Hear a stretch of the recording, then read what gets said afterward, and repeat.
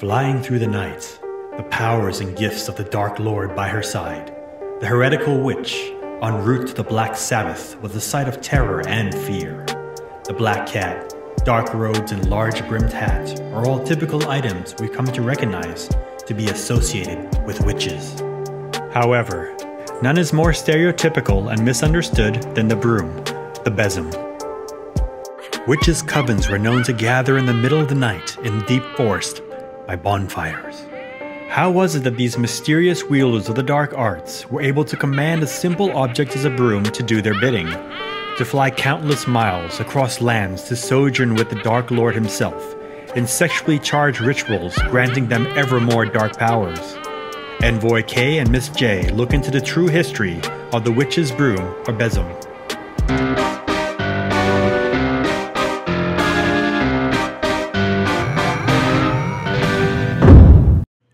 Witch's flying ointment, green ointment, magic salve, lycanthropic ointment, witch's salve, flying salve, sabbath unguent, or sleeping unguent. It goes by many names, but without understanding what witch's flying ointment was, it's not possible to understand how they flew and conducted their sabbaths. Francis Bacon, attributed as Lord Verulam, listed the ingredients of the witch's ointment as the fat of children digged out of their graves, of juices of smallage, wolfbane and cinquefoil, mingled with the meal of fine wheat. Typical poisonous ingredients included belladonna, henbane bell, jimson weed, black henbane, mandrake, hemlock, and or wolfsbane, most of which contain atropine, hyoscyamine, and or scopolamine. Scopolamine can cause psychotropic effects when absorbed transdermally.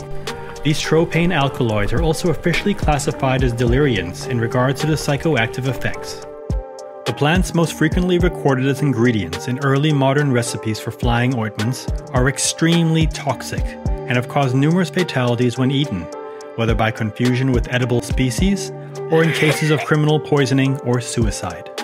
It has been the subject of discussion between clergymen as to whether witches were able physically to fly to the Sabbath on their brooms with the help of the ointment, or whether such flight was explicable in other ways. A delusion created by the devil in the minds of the witches, the souls of the witches leaving their bodies to fly in spirit to the Sabbath, or a hallucinatory trip facilitated by the entheogenic effects of potent drugs absorbed through the skin. Dominican churchman Bartolomeo Spina of Pisa gives two accounts of the power of the flying ointment in his Tractatus de Strigibus Sivi Maleficis, treatise on witches or evildoers of 1525. The first concerns an incident in the life of his acquaintance Augustus di Turi of Bergamo, a physician. While studying medicine in Pavia as a young man, Augustus returned late one night to his lodgings without a key to find no one awake to let him in. Climbing up to a balcony, he was able to enter through a window and at once sought out the maidservant, who should have been awake to admit him. On checking her room, however, he found her lying unconscious, beyond rousing, on the floor. The following morning he tried to question her on the matter, but she would only reply that she had been on a journey. Bartolomeo's second account is more suggestive and points toward another element in the witch's flights. It concerns a certain notary of Lugano who, unable to find his wife one morning, searched for her all over their estate and finally discovered her lying deeply unconscious, naked, and filthy, with her vagina exposed in a corner of the pigsty. The notary immediately understood that she was a witch, and at first wanted to kill her on the spot, but, thinking better of such rashness, waited until she recovered from her stupor in order to question her. Terrified by his wrath, the poor woman fell to her knees and confessed that during the night she had been on a journey.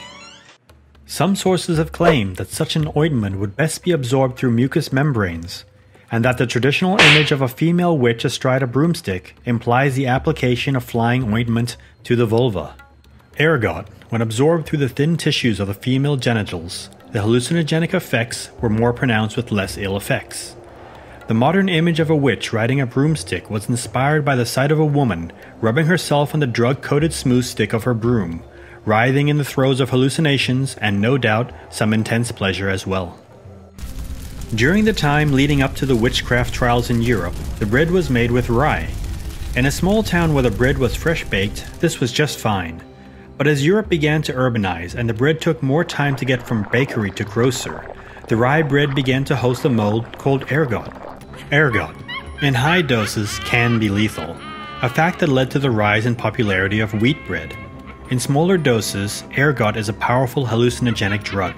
It became quite popular among those who were inclined towards herbalism and folk cures.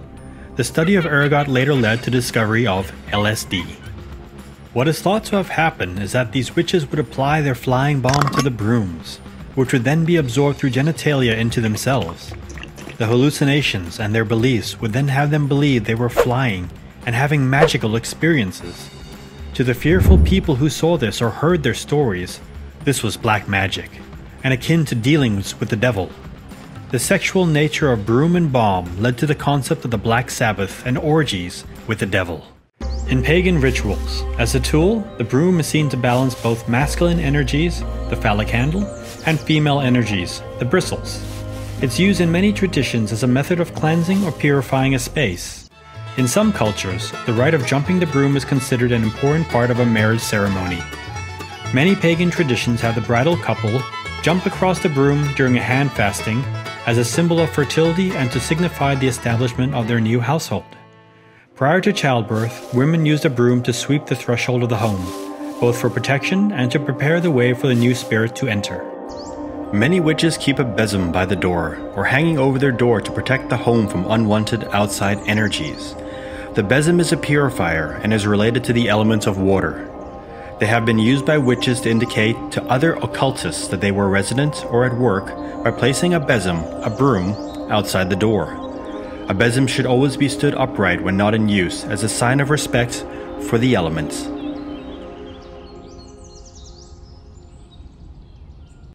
Well, a little bit of history for you there, eh?